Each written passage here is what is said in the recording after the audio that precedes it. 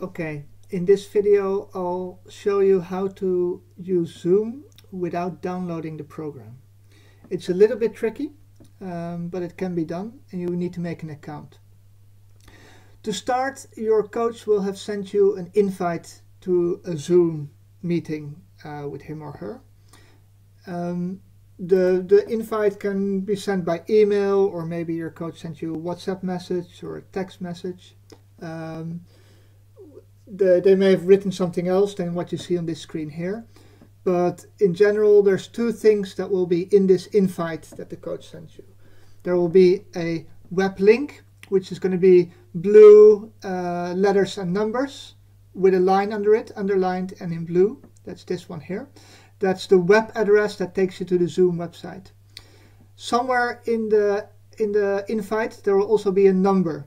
It's going to be in red. You can see it here. It's like a phone number for the meeting, so to speak. You will need to remember this number. You can either write it down, or you can make sure you know where to find it. So know where it is in your email or on your phone, so you can look at it later. Okay, we start by clicking the link, which takes us to the Zoom website. The Zoom website will want us to download something, but if we don't want that, we'll probably have to click cancel somewhere on the top, or ignore that altogether.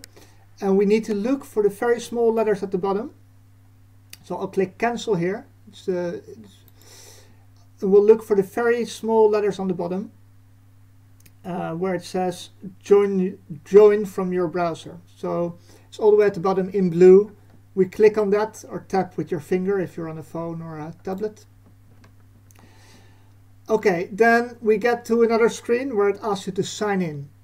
If you do not have an account, it means you have to make one. You can make an account by going to the orange button. There's an orange button on the top right. If you click that, it's going to ask you a few questions. It starts with your date of birth. It's not hugely important to be accurate, but in the first box you can tap it and you see a month. You can select the month you were born. The next one will give you, you can select the day. And then finally the year.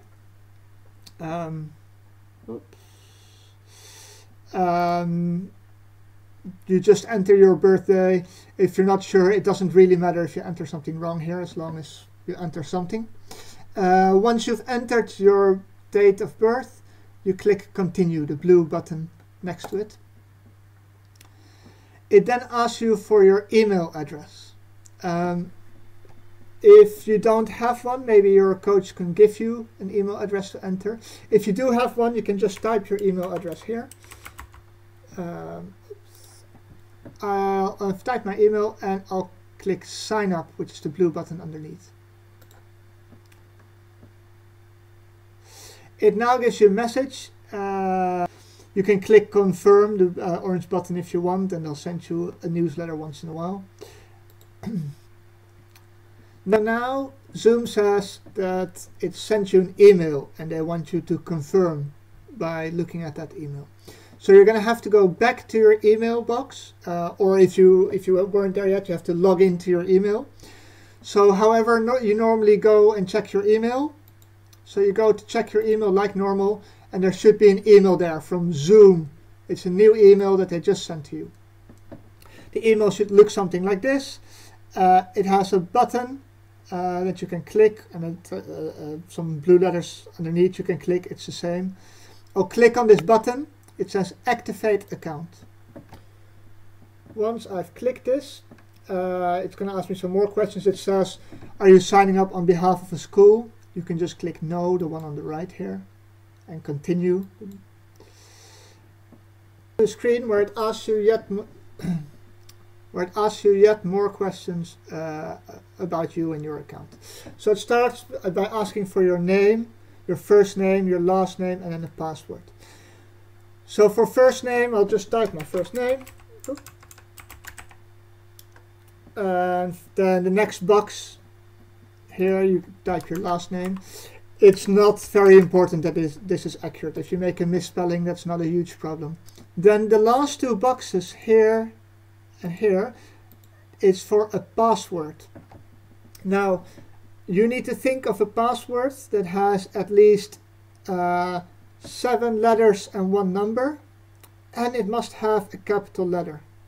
It can be anything, you just need to make sure you remember it. So I'll put something in and I'll make sure that I know what it is. Once you do it, once you type in this password, you can see all these letters beneath it, or all these sentences beneath it turn green. It means your password is good. And then you have to type the same password again. So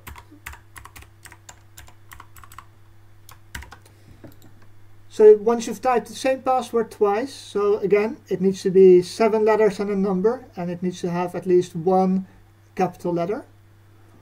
Once you're happy with your passwords, you typed it in twice, the same password twice. You click continue, the orange button here at the bottom. Here it's asking you to invite your friends. You don't need to do that.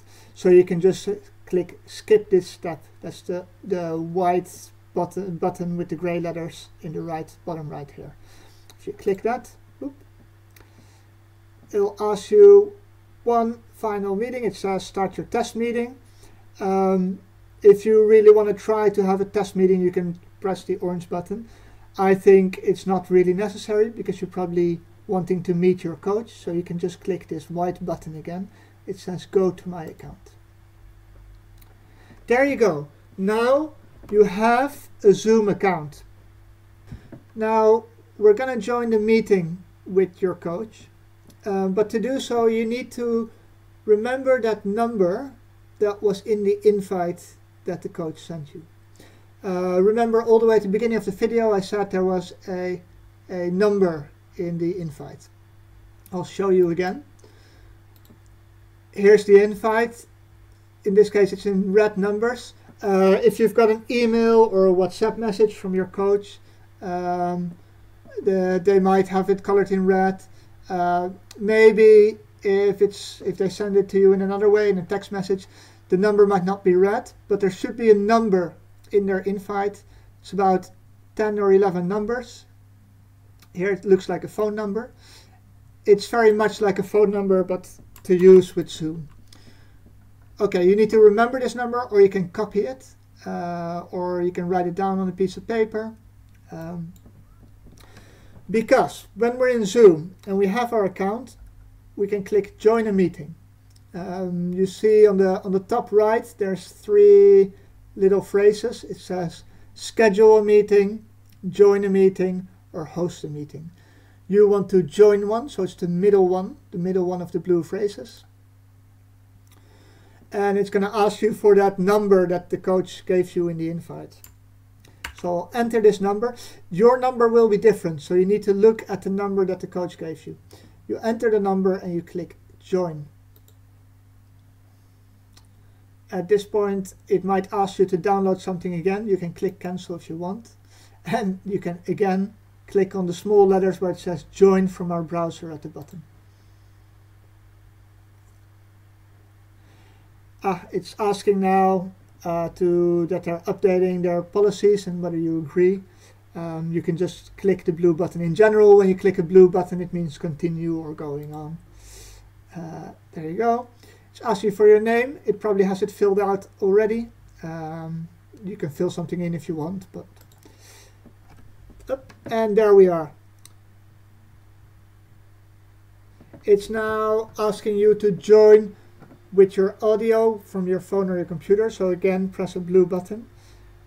And when you do, your internet browser might ask you to let it use your microphone. So there might be a white box or a gray box in the top of your screen that says block or allow, and we need to click allow on the right. There you go. Now we should be in Zoom, and this is the place where your coach will meet you, and they should be able to help you from here on.